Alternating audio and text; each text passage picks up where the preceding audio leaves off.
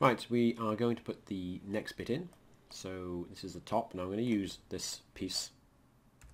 So I'm going to copy that up to this point. Let's just check what it looks like. I don't think there's anything on the top of this. This is the bottom, but we can possibly use these as well, but these give us the positions that we need. The depth of this is 3, 4, 5, I think. Let's just run a quick dimension check across there. So 3, 4, 5, yeah. We've also got this back panel to sort out as well. So we've got this bit, which we'll put in, and these side pieces, they sit on top of this, okay, like so. So they're going to sit sort of directly over those, and these are all 3, 4, 5. And then we've got this bit here, which is going to kind of recess itself into that. So we'll use this, but we can't use the same component because it'll have an effect on the other one when we amend it. So if I was to double click and edit this now, then the bottom ones go in because they're all the same sort of component element. So I need to right click on this, make this unique. Now this is unique from these, and this would be referenced as base top number 1 or hashtag 1 or something, whatever I called it. So M for move. Let's just get this into position. So okay, click that back corner. Again, you can't see that, so maybe flick on the X-ray so we can get up to that point there, and then hit X on my keyboard to get back. So if I just pull out my dimension 2, 3, 4, 5, and then I can double click this edge, push pull that back to this line. So just move your mouse at the end of the push pull over this line, and that'll jump to the correct position. Okay, so that's that bit done. Delete that. So the uprights, again, I might as well select these, and as I've multiple selected them, and I'll move it up on the blue axis and drop it down onto the face. If I right click and make unique, there, they both become the same element. Okay, so again, double click this, P for push pull, and I'll push that face, and notice these both are moving and the other one's staying still, and I'll just move it out to that point, and I can drag this up. So there is a massive benefit of using components.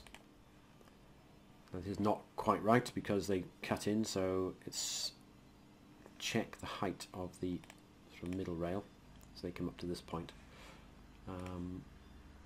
This is 1324. So let's start that again. And again, I don't know what 1324 is, so I shall drag in a 1324 to that point, and then I can push pull this face up to this point here. So they're in nicely. Oh, and this is again embedded into this, so double click, delete that. There you go. We need to put a top piece in here. Now this is a straight top piece. Let's put the edge pieces in first. So if I take heavens, so right click, make unique, try again, that's better. So let's pull that up to the underside there, and then with that line, just select that line, and then I can pick it up from this corner, and that's going to move up to that point there. So that's nicely mitered into that corner. And then I can select this.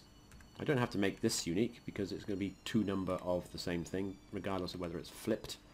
And flip along, let's try the red, that's correct, and then grab that side, shift key, lock it out, bang it into that point there. So coming together nicely.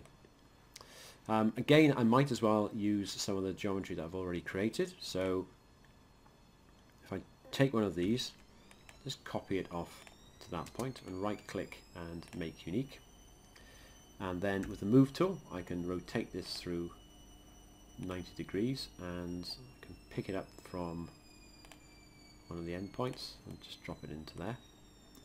Now this, I guess, is going to come in and sort of be notched into this bit, so we'll just put this in first. And P for push pull, drag that to that point, and similarly drag that to this point. Now you could argue that it might be notched in at that point as well, but for the purpose of this we won't bother. And then with my X-ray mode on, I can select this face and just drag it in, I don't know, about say 10 mil. That should be fine. And do a similar thing this side. Got to be able to see it through there, so can I see it through all these layers? 10. See how amazing the X-ray tool is? You'd never be able to do that otherwise. And then I can select this one, and because this is the same component as the other side, I'll just put a rectangle on there and then pull this through to the back side and then hit escape. So this then has been cut out, and a similar thing will have happened the other side. Okay, so easy stuff. I might as well take these two because, well, shall I? Take your pick. I'll take these two. I'll hit the M for move, control key to copy, move them up on the blue axis. So try and get that blue axis, and then lock it out because they're a little bit higher, thicker. And then right click, make unique, and then I can manipulate these. So push pull that to there, push pull the top to that line. That's pretty much this sorted out. Okay, so there's a backboard to put in. We've got some rails for our hooks, and that'll be it. Then we'll start looking at how to create sort of sections and styles or scenes, so we can save all our views before we take it into layout.